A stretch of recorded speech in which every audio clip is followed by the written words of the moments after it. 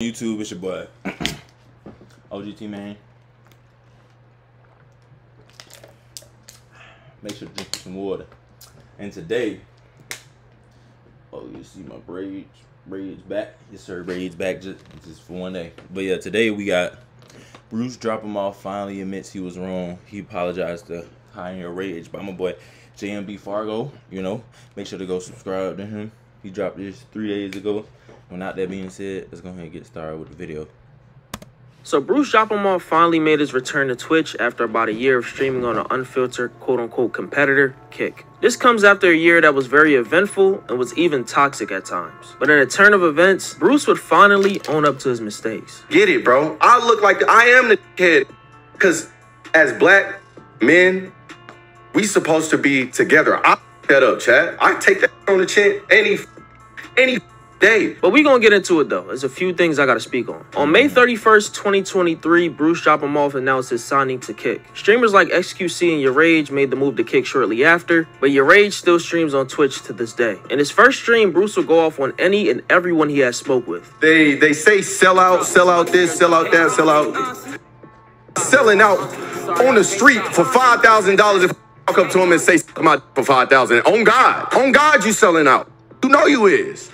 So I don't understand, like, what the you broke be talking about selling out. You go to work every day. That's not a sellout. If they're my friends, then I feel like they should start, like, they should know, like, that isn't really that cool. And it could also lead into problems that don't need to be even, like, a problem. You feel me? Just because of content. That's not content. Content has been dead, and you have been gassing the lamest. Yes. The lamest. The internet ain't real no more. That's one of the reasons why I went to Kick. I started doing monkey and being toxic. Nowadays, you can't even say what you want to say no more because, I don't want to, that. And all these, you going to Kick, so racist. I don't give a about that. I was on Twitch for 10 years as a kid when it was the most racist. I've been getting called a since I was 13. Dumb little boy, so what are you talking about?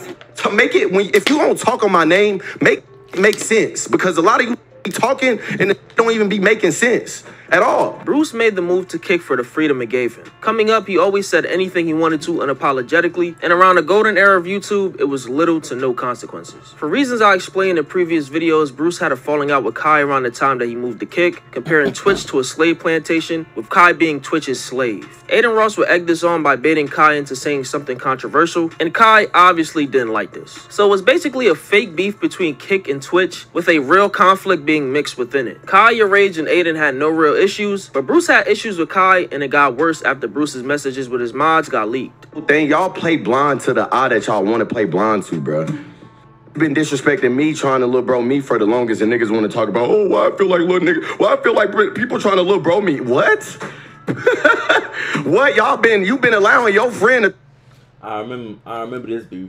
This beef was just stupid because of Your Rage and the way how he thought about shit, you know. Which is, it's okay for everybody to have like their own opinions, but when you start trying to, you know, belittle somebody else because of their opinion, then that's when she can get out of hand. And this beef was like the stupidest shit ever. I'm not even gonna. This has got to be one of the stupidest beefs I done reminded myself of. Bad about me. I'll never let a nigga talk bad about my friend who I hang around. That's the boys. That's lame ass shit. You niggas can't call a spade for a spade, bro. Real shit, bro. Y'all can't, bro. Y'all niggas is lame. This shit has been going on for months, y'all. I know these niggas in real life, like I said, bro. Y'all niggas is not, y'all don't know nothing. After the situation, Bruce will do his own thing, with Kick being a place he could chill with his supporters without having to filter his words. But not without some controversy that I admit was not Bruce's fault half the time. One thing that I would notice is that Bruce would criticize Kick for big issues on a platform, like view botting, for example. This is where the noticeable cracks started to show as far as him leaving Kick altogether. How do y'all feel about that bar? Real, mainly all the in here sucking my no cap. Like, it's so crazy.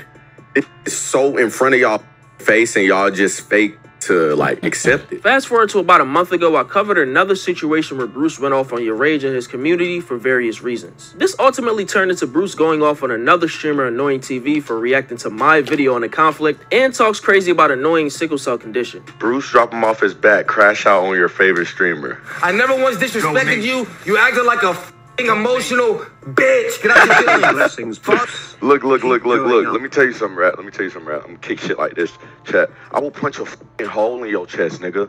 Watch who the fuck you talking to. I'm not finna yell back and forth with a nigga that got sickle cell. I will put you in a fucking crisis, nigga. That is fucked up. Why would you even say that? Why would you, like, beef aside, nigga? Why would you say some shit like that? Like, that is so weird. Why would you bring that nigga thing he got going on up? You're weird as fuck for that, Bruce. Even though this, you may have apologized, but you're still weird as fuck for even bringing it up. Understand me? The fact that you can even see the niggas who talking shit about me makes my point valid enough for you to hop off my motherfucking dick. Annoying responded with a diss track which wasn't really that bad for his standards. Bruce responded on Twitter with a video of Max B, and people hinted at him making a diss track of his own, but it turned out to be someone else's song, which was actually his artist. In his return stream to about 40,000 viewers, Bruce says that he's grateful to Kick, but calls out the people who view bot. I was always able to stream on Twitch. The who never stopped watching know that. Or paid attention to smart people, not the kids, know that, obviously. What I don't like is how people feel so comfortable to speak on my business when they don't speak to me in general. And obviously, I handled it behind the scenes, obviously. But yeah, Trainwreck said something about me losing the deal. No, I didn't take the second deal because they was trying to make me sign an NDA, chat. And I am not going. But it's all love to Kick. It's all love to Kick because you know what's crazy?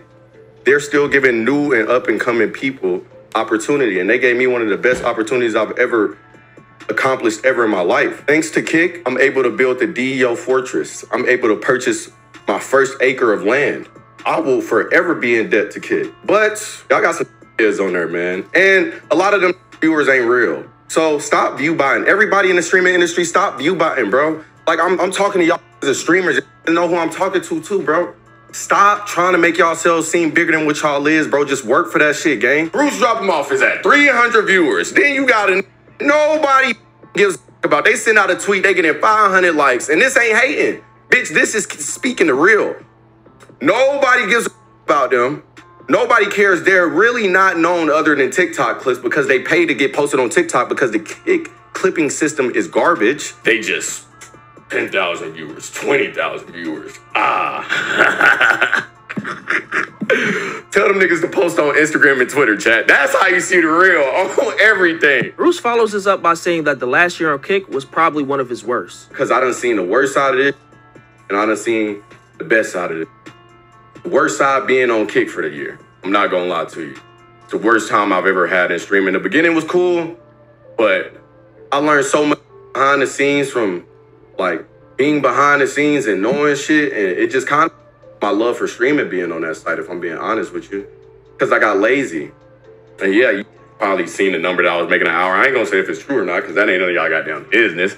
But you know what I'm saying? It killed my motivation for it because it was no creativity within it. It's just do the crazy or you're lame, or it's like go outside and argue with or you're lame, or suck on stream, or you're Quilly. Why are you not sucking? You're Quilly. Put in your mouth. You're Quilly. And probably the most important part of his return, he basically owns up to his mistakes. Get it, bro. I look like I am the kid, because as black men, we supposed to be together. I that up, chat. I take that on the chin. Any. I'm just glad he owned up to him being wrong. That I don't, the beef was stupid. They could have hashed that out a different way. Excuse me. I'm just glad that they, got past it. Hey, I that up. I know that. But don't keep egging on and like trying to make me seem like I killed somebody, bro. Damn. I kind of miss what we had, bro. No, I'm being for real. Y'all see, bro, y'all be laughing. Y'all be laughing. I'm so dead ass, bro. Like, I can admit my wrongs, Trap. You know what I'm saying? Bruce then talks about how he's been doing a lot of reflecting lately and shows love to a lot of people, including Kai and Rage. Yeah, respect to everybody is love to everybody. Love to OTK, love to Kick, love to shit. Even Miss Kiff, bro. Even Miss Kiff. Like, I just been thinking about, when I take a break, y'all, I think about everything that happened. You feel me? Like, that's when I take time and think. You know, like Dante ain't never stopped hitting me up. AMP Chris, love you, boy. You the one. You the one. Duke, love Duke. It's love to Kai, it's love to Rage, it's love to everybody, chat. Like, I really genuinely don't give a anything that y'all think y'all know on the internet, but I promise to God on everything I love, I want everybody to succeed. I'm not even gonna lie, this is an unexpected change of tune, but I can respect the growth. I feel like if all sides eventually move past it, then there shouldn't be any more gassing it from the outside looking in. I, for one, never hated Bruce, but I gave my thoughts and opinions on things that I see on the internet, as I'm allowed to. Speaking on things I noticed, I saw comments saying that Bruce was only doing this to get back in good standing with Kai and others. My response to that is, how you know they haven't hashed it out already? Just saying. But let me know what you guys think about this in the comments down below. Bruce is back on Twitch, and he's turning over a new leaf, it seems. You know what I'm saying? Hope everything goes well for him. Like you said, appreciate you, Fargo, for the information. And yeah, I hope everything does go back. And even if, you know, that these niggas literally got each other's phone numbers. Like, come on now, bro. They could hash that shit out any day without us even knowing, bro. So, for all those people who was over there hating, come on now. But anyways, that's the end of the video. Make sure you like, comment, subscribe. Yeah, let's go see. Yep, my boy back. Bruce bipolar again. He a little bit.